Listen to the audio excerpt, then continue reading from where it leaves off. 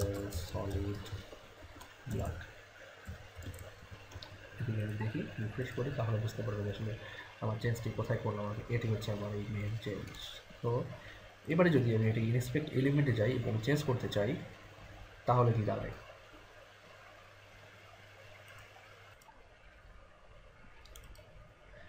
এবারে আমরা আমাদের যে উইজার সেকশনটি রয়েছে সেই উইজার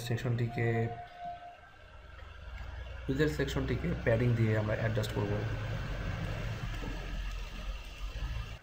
তোমরা দেখতে পাচ্ছি সিঙ্গেল উইজার আমাদের এটি, এবং আমরা এখানে প্যাডিং দিব অ্যাটলিস্ট আপনার 10 পিক্সেল প্যাডিং আমরা এখানে রাখবো চারিদিকে, এবং আমরা এখানে দিব বর্ডার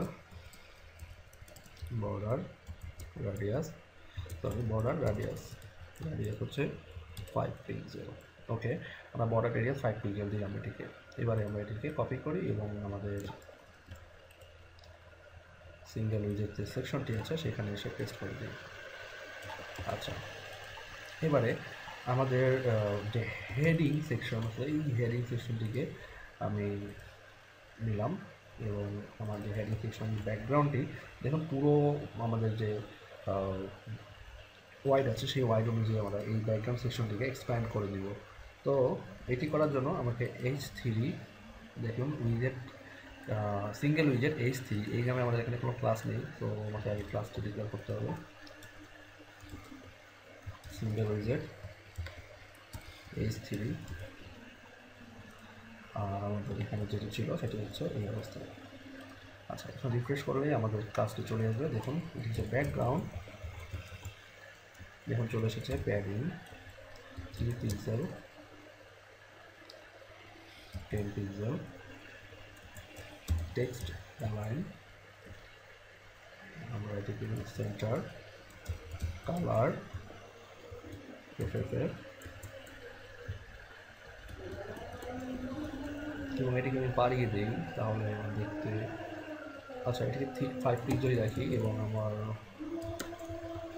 আচ্ছা এটা এই পেপারটা থাক, এবং আমি এটাকে বাড়িয়ে দিই। আমার ফন্ট সাইজটিকে আমি বাড়িয়ে দিই, ফন্ট সাইজ আমি দিই যে 16 পিক্সেল। এখন 16 পিক্সেল মানে বেড়ে গেছে এটি, এবং আমাদের লাইন হাইট আমি দেবো 20 পিক্সেল। তো এই কারণে আমাদের পুরো সিস্টেমটি এমন পরিবর্তন হয়ে গেছে। এবং text transform upper case font with bold, আর এখানে ফন্ট সাইজটি আরেকটু কমিয়ে দিই, ওকে। আচ্ছা, এবারে আমার বর্ডার রেডিয়াস লাগবে, এটি তো বর্ডার রেডিয়াস দিতে হবে, বর্ডার রেডিয়াস 5 পিক্সেল। আচ্ছা, এবার মার্জিন বটম 10 পিক্সেল। ওকে, তাহলে দেখুন আমাদের পুরো যে উইজার্ড এরিয়াটি আছে সেই উইজার্ড এরিয়াটির সঙ্গে এটি পুরোপুরি অ্যাডজাস্টেড হয়ে গেছে, এবং আমি এটিকে তুলে দিই। আচ্ছা, এটির অবস্থা আমাদের এইরকম থাকলো। ওকে, তাহলে আমি এখন আমার H3-তে সেটা পেস্ট করে দিই। আচ্ছা, এবারে আমার আরও যে ডিজাইন সেই ডিজাইনটিকে আমি এখান থেকে চেঞ্জ করবো। সেটি হচ্ছে আমার যে এখানে লিস্ট আইটেম রয়েছে উইজেট এরিয়া,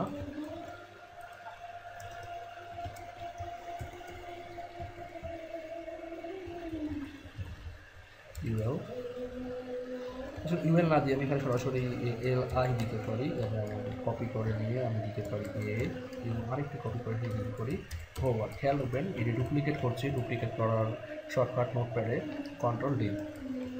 আচ্ছা, এবার আমি রিফ্রেশ করি এবং এখানে যাই, ইনস্পেক্ট এলিমেন্টে গেলাম, যে আমি এখানে যেটি করবো সেটি হচ্ছে ফন্ট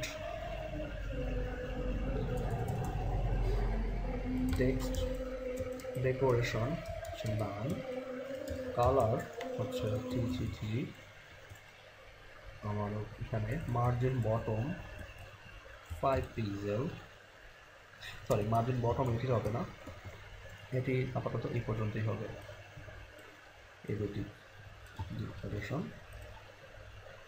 এই পর্যন্ত। তো আমার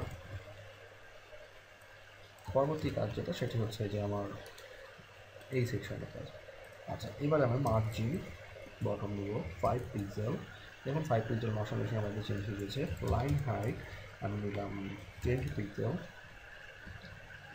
আচ্ছা line height, sorry line height 20 pixel নিলাম। এবার আমি নেবো আমার লিস্ট স্টাইল টাইপ, আমি এটাকে নিব সার্কেল। দেখুন সার্কেল দেওয়ার পরও আমার লিস্ট স্টাইলটা দেখাচ্ছে না, কারণ ব্রাউজারে আমি বাই ডিফল্ট লিস্ট স্টাইল নান করে দিচ্ছি। যদি আমি আমার লিস্ট স্টাইলকে দেখতে চাই, আমি এখানে মাউস ধরি এবং আমি লিস্ট স্টাইলকে আমি দেখতে চাই, তাহলে আমাকে করতে হবে মার্জিন লেফট 20 পিক্সেল। তো দেখুন এখন কিন্তু আমার লিস্ট স্টাইলটা একটু দেখাচ্ছে যে এটি আমার মার্জিন লিস্ট স্টাইলটা আমার এখন এই অবস্থায় আছে। আচ্ছা এটিকে আমি সার্কেল না যদি হচ্ছে ডিস্ক রাখি, তাহলে এটির অবস্থা হচ্ছে এরকম। তো এটিকে আমি এখন কপি করি এবং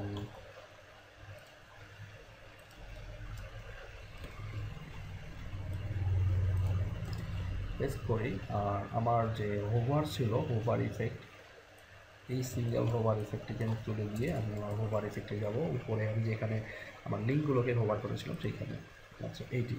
এবং ঠিক একইভাবে এইখানে আমার সবগুলোর হোভার ইফেক্ট যেন একই রকম কালার থাকে। দেখুন এবার ক্লিক করতে দেখুন আমার যে হোভার ইফেক্টটি চেঞ্জ হচ্ছে। এবং একই সাথে আমার আরেকটি যেটি দরকার সেটি হচ্ছে আমার এটিতে থাকবেই সাথে আমার, আচ্ছা এটিকে আমি আরও শর্টকাট করতে পারি, সেটি হচ্ছে যেমন এই যেটি আমি এখানে চাই যে আমার যখনই আমি সিঙ্গেল উইজেটের এতে মাউস ওভার করবো আমার অবশ্যই আন্ডারলাইন আসবে। দেখুন আমার এখন কিন্তু আন্ডারলাইন আসতেছে। তো এটি ছিল আমাদের এই সেকশনের ডিজাইন। এবং এরপর আমার যে উইজেট টাইটেল পি, সেই পিকে ডিজাইন করতে হবে। এবার আমার আপনি যখন ওয়ার্ডপ্রেস নিয়ে কাজ করবেন তখন আসলে আপনাকে ডিফল্ট অনেক ডিজাইন অনেক স্টাইল করে দিতে হবে, যাতে করে আপনি আপনার পরবর্তী স্টেপগুলো অটোমেটিক্যালি ইমপ্লিমেন্ট করতে পারেন। এটি হচ্ছে ওয়ার্ডপ্রেসের একটি বিশেষ সুবিধা। এবং আপনি দেখতে পাচ্ছেন যে আমার উপরে আরও কিছু ডিফল্ট কোড রয়েছে, এই যে ওয়ার্ডপ্রেস কোড, এই কোডগুলো আসলে আপনাকে হাতে হাতে করতে হতো, কারণ ওয়ার্ডপ্রেস আপনাকে একটি সাপ্লাই করবে।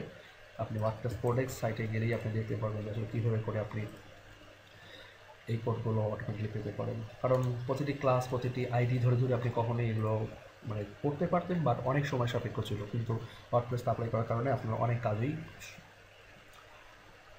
ইজি হয়ে গিয়েছে। তো এবারে আমি যেটা করবো সেটা হচ্ছে আমার লাইন হাইট 20 পিক্সেল,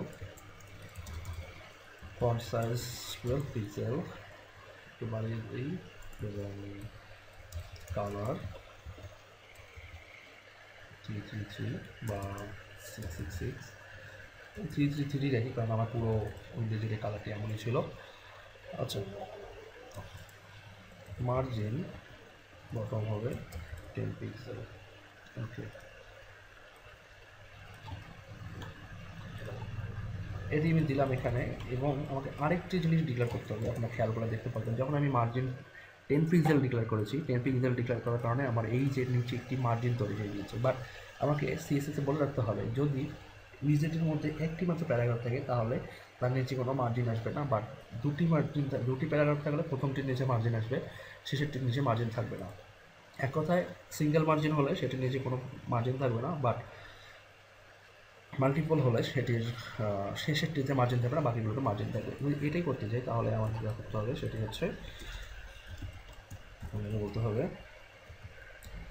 আমি লিখতে পারি লাস্ট অফ টাইপ অথবা লাস্ট চাইল্ড, যে কোনো একটি লিখলেই হবে। আমার মার্জিন বটম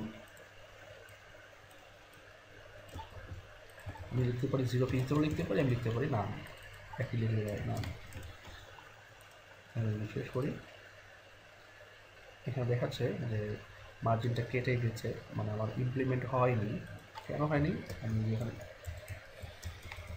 ইম্পর্টেন্ট করি। আচ্ছা এখানে আমি 0 পিক্সেল লিখি, দেখুন এখন কিন্তু চেঞ্জ হয়ে গিয়েছে। এবং আমি যদি এখানে আরেকটি প্যারাগ্রাফ তৈরি করি,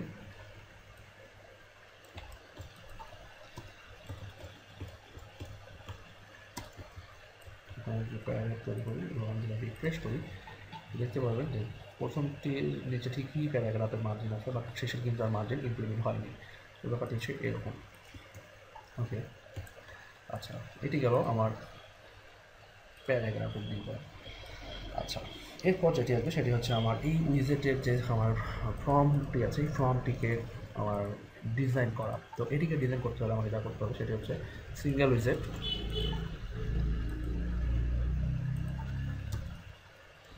সিঙ্গেল উইজেট সিলেক্ট। আচ্ছা, সিঙ্গেল উইজেট সিলেক্ট এখন করি, তাহলে আমার যা হবে সেটি, এটাতে আসলে বেশি একটা ইফেক্ট স্টাইল আসবে না, আমি দেখাচ্ছি। এটা যতটুকু স্টাইল আসা দরকার আমি ততটুকু এটিকে স্টাইল করবো। সিলেক্ট, এটা হোয়াইট দিই 100%, তার মানে প্যারেন্টের যে সাইজ সেই সাইজ অনুযায়ী সে দেখাবে। প্যারিং দিই 3 পিক্সেল, আর এটিকে দিব 5 পিক্সেল, সরি 5 পিক্সেল। এটি আসলে এইভাবে একবার দেখাচ্ছে, কারণ আমাদের যে সাইড বার আমাদের ফুটারের যে উইজেটগুলো রয়েছে সেই একই ক্লাসে এটি আছে। তো আমি এটিকে পরিবর্তন করবো যেভাবে, সেটি হচ্ছে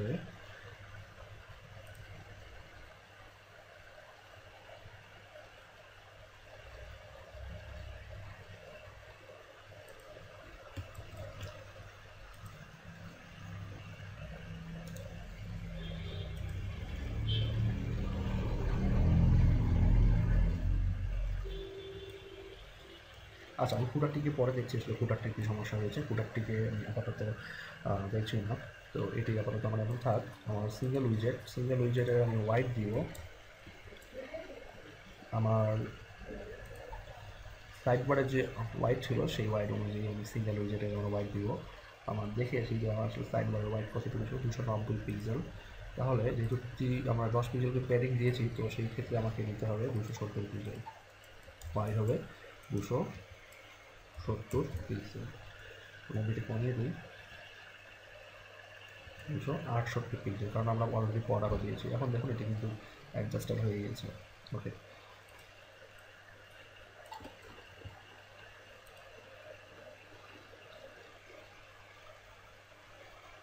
আমি এখানে ডিক্লেয়ার করতে পারি কীভাবে, সেটি হচ্ছে আমি লিখতে পারি অ্যাসাইড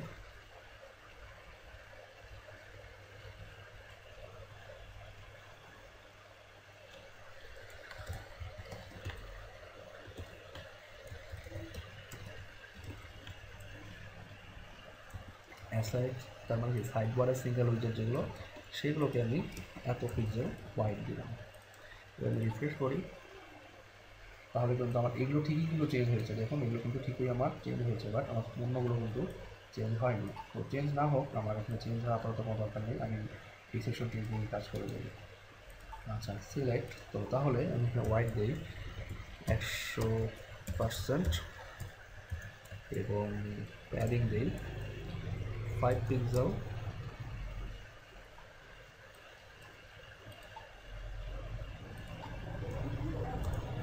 5 পিক্সেল করে এটি হোয়াইট দিই। তো এটির আমার স্টাইল আপাতত এতটুকুই থাক। আমরা আসলে এটি ফন্ট সাইজটি দিতে চাই 12 পিক্সেল, এইভাবে করে আসলে আমরা দিতে পারি 14 পিক্সেলের ফন্ট সাইজ থাক। ওকে, তো এটি ফন্ট সাইজ 14 পিক্সেল থাক। আচ্ছা, তো এবারে আমরা যেটি করবো সেটি হচ্ছে সিলেক্ট, এবং এটি আমরা এখানে পেস্ট করে দিলাম।